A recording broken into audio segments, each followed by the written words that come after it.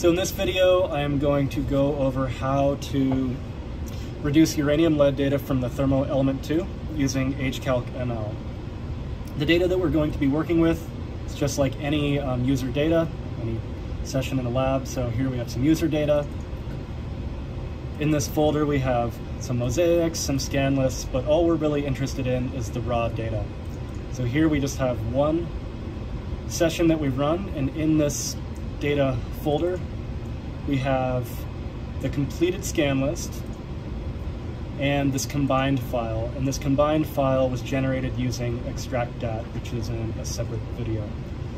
These dat and inf files, these will be completely ignored by HCalc ML. All we really need is this completed scan CSV and this combined file.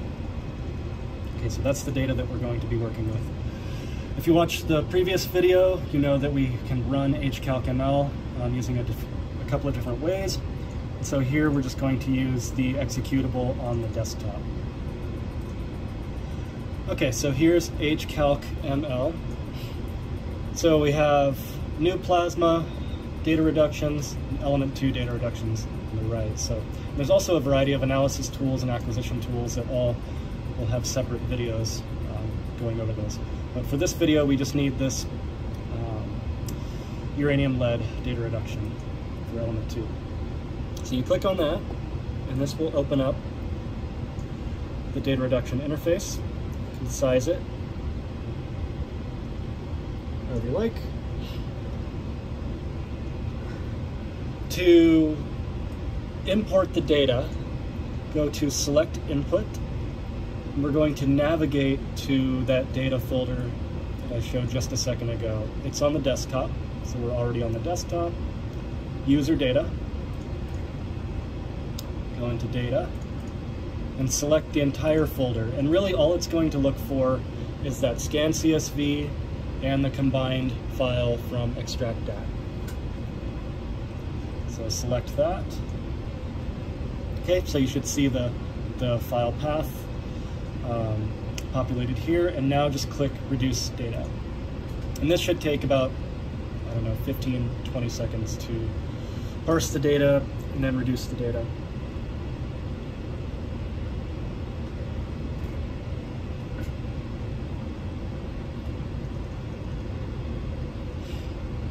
Okay, now we have a first go at the reduction. There are a few things that any minder or user will need to look at to make sure the data are publication ready.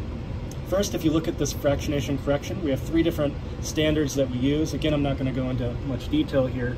The main point I want to make is that we're trying to get this purple swath, as small as possible. These vertical bars are 2% uncertainty, and this is what contributes to your systematic error. So what I'm going to keep an eye on as I do some adjustments to this reduction is right here. So systematic uncertainty for your 6.8 and 6.7. So 6.8 on the left, 6.7 on the right.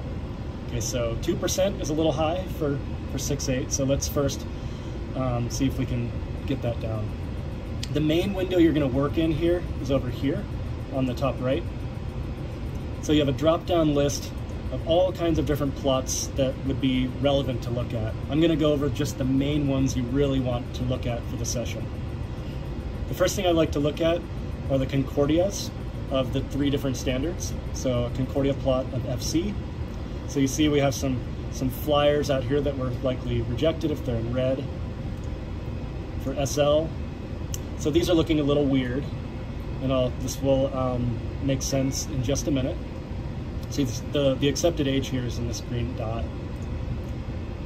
And R33 also looking a little strange, right? So let's do some adjustments to this data. The first thing that I like to adjust is the Acf correction here. So Acf correction of 238 specifically. And so here we have a number of different options over here. It's kind of trimmed off right here, you can't really see it. Is right here. So if you're on a bigger screen, this will say use 235. If you click that, this will now use 235 instead of your 238 measurements, and you immediately see that this purple swath is much smaller and your systematic uncertainty is down near about 1%. Ideally, you want to use 238, but depending on how the SEM is performing, you might need to use 235. For this session, I'll keep it at 235 because this is looking pretty darn good. The next thing you want to do is change the low intensity and linear 238 sliders. Now you can play around with these a little bit, and you see that it starts to change how the plots look. The idea is to get all of these different symbols at 0, because that means you have 0% offset from the known ages for your different colored symbols, which are your standards, and also minimal discordance for your unknowns in gray. And so you can play around with this and kind of do this subjectively, or you can click on minimize offset, and this is going to test the range of low int and linear 238 based on these ranges here. And you can change these if you like to wider or narrower ranges, but just click on minimize offset. And if you look closely, you'll see the little sliders start to move. So basically this one's going to tick over, and then it's going to go over the whole range. And this is just a way to just systematically go through every possible option based on these ranges here. And so it'll kick off the reduction again. And now you see that we're pretty close here to that 0. So this is actually looking pretty good. This window shows offset on the y-axis and the different combinations on the x. That's why it looks so strange here. So if we zoom in here, you can see that that combination right there, -3 and 1, was the best, gives you the best offset. So we're trying to minimize the offset there. And so -3 and 1 is what is now plotted here. Okay, so our systematic uncertainty has decreased yet again. Now we're under 1%. We're doing great. The other thing you might want to look at is the Acf correction for lead 206. Now this one is extremely sensitive. I would say don't change this very much because it's really going to affect your oldest age population, even if it starts to make the younger ages look good. So I would tread lightly with this one and talk to one of the minders. The other thing you might want to look at are the weighted means for the different standards. So if we take a weighted mean of FC, see we have the weighted mean. If we're actually really close to the known age of about 1099. This is plus or minus. This is a 1 sigma. And the MSWD, we're shooting for an MSWD of 1. That means your dispersion, your uncertainties appropriately represent the amount of dispersion you have. You can add back uncertainty here by playing around with the over dispersion factor, but that's kind of a detail that we don't really need to mess around with. You look at SL, here we have an MSWD that's really close to 1, and we're pretty close to the known age. Same with, R33. So a little younger than the known age there.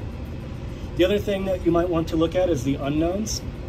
And this is kind of a final check that I do. And what we're going to do is look at the unknowns and zoom in on these unknowns to see if we need to adjust the 6-4 factor. So you can zoom in here, and you just click and drag. And so here, this population is looking a little bit reverse discordant. So what you can do is change the 6-4 factor just a little bit. If you change it from a 1 to a 2 and click on reduce data, that will apply that 6-4 factor to the whole data set. And now you see we're sitting right on Concordia, and that's looking great. This is really an issue for the youngest populations in your data set. So you can do a bunch of other things, like look at individual analyses. You can reject and accept ones that were rejected or accepted. You can take a look at different, whoa, that one looks really crazy. So yeah, definitely rejected. You could look at different distributions. But what I like to do is just leave it on something that looks nice at the very end. So, let's go back to that SL. So now you see the SL's right on Concordia, and that's because of the Acf correction that we did. So now we're right on Concordia. You can look at the R33. This one's looking better as well. So what I like to do is just go to something that looks nice so that when I pull this back up, I know that that's where I left off, because we're going to now save this session. And there are 3 things you'll want to save, but I'm going to do these all automatically. So if you want to do them individually, you can save the MATLAB session here by clicking on Save Session. You would load that later if you like. Also want to save a detailed table. This is the old sheet 1 in HCalc, the legacy HCalc. And there's also a simplified data table. This is similar to the Zircon table from the original HCalc. But what we're going to do is just click on Save All. And what this is going to do is automatically save each of these 3, the session, the detailed table, and the data table, with the same names and put them in the same directory that we're working in. This way you don't have to type in any names or anything like that. So it's finished. If we go back to the folder that we're working in, go to Data, Data 4, now you see that we have 3 new files. So we have a detailed data table, a regular data table. If you go into the data table here, you have all of your isoplot tools that you can use, but you can also use the HCalc ML tools, which, again, those are in a different video. And you also have your .mat file. So I'll explain what the .mat file does now. So if we close all of this out, so now it's all saved, you can X out of that. Say you opened up a fresh HCalc and you want to take a look at where you left off or where somebody left off that reduced your data. You go back into element 2, radium thorium lead reduction. And now we want to load that session. This is going to load, we're going to load that .mat file. Desktop, user data, data 4. We're going to look for that .mat file. So if we open that, what it's going to do is load an instance of HCalc ML and close the blank one. And now basically you pick up where you left off. You can go back to, say, your Acf correction and change that however you like. You can re-reduce that and see what it does to your data and save it if you like a better version of that. Obviously this looks pretty bad. And so anyways, that's how you use, that's kind of just a bare bones first go at reducing uranium lead data in HCalc ML from the thermal element 2.